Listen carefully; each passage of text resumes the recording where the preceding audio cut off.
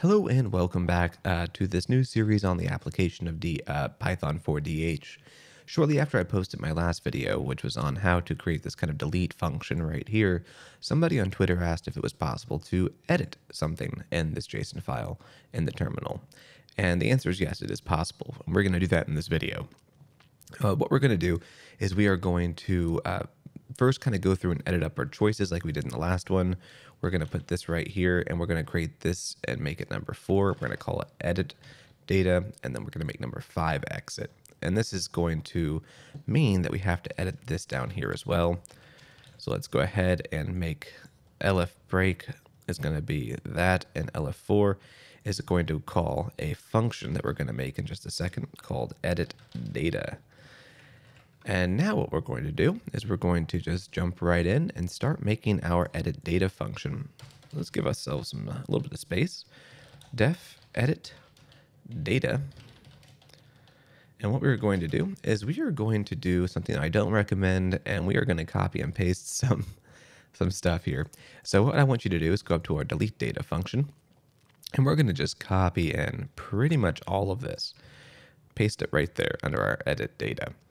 And again, I don't recommend copying and pasting in code, but in this video series, I'm kind of just showing you what each of these functions are going to do step by step without creating extra functions here. So what we're going to do is we're going to leave pretty much all of this the exact same. The main thing that we are going to change is we're going to change this delete option. We're going to change it to edit option, and we're going to change this delete option right here to edit option. And all we're doing is just changing the object name here so it doesn't look like the same thing as delete option up there. Okay, so now what we need to do is we need to once again copy and paste some other information. We're going to copy and paste this stuff down here from our view data function, and I'm going to explain that in just a second. So what we're going to do is we're going to look at this function. It's going to do the exact same thing our delete option did, our delete function. And when it gets to, you're going to allow the user to prompt and enter in a number 0 to the length of the data in here. And what they're going to do is they're going to say which one of these they want to actually edit. And instead of passing over it like we did before, and so we could delete something from a list, we're going to get rid of that. And we're going to simply copy and paste all that stuff in from our view data right here into down here. And instead of, we don't really need this index number anymore. What we're going to say is current name of king, current begin of reign, and current end of reign. And now what we need to do is we need to prompt the user to actually change this information.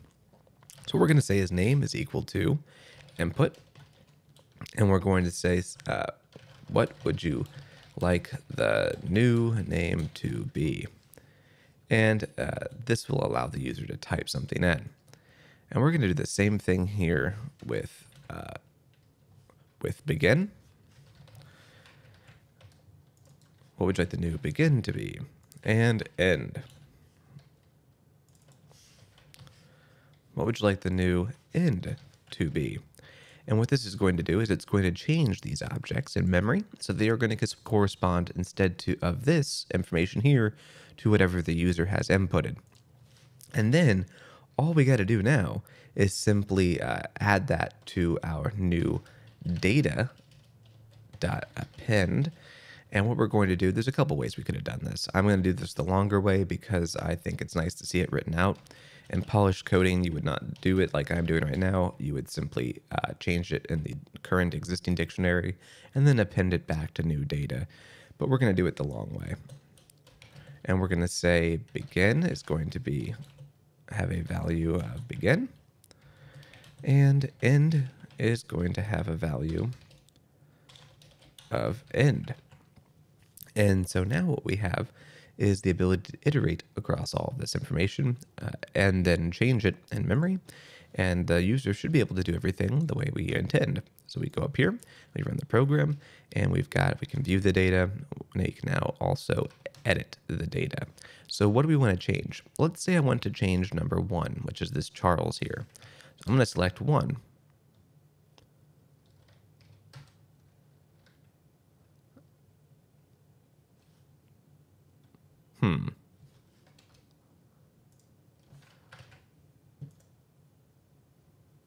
Why have you not worked?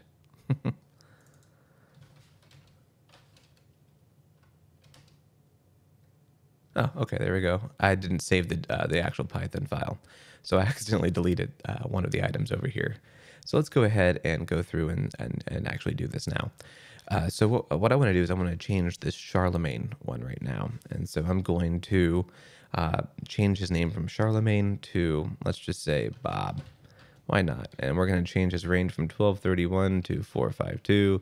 And we're going to change that to 234. And as you saw over here in real time, it automatically updated. And we can still do things like add data. Let's add Charlemagne back in, 1, 2, 3, 4, and 1, 2, 1. Doesn't even make sense. Now we see him over here.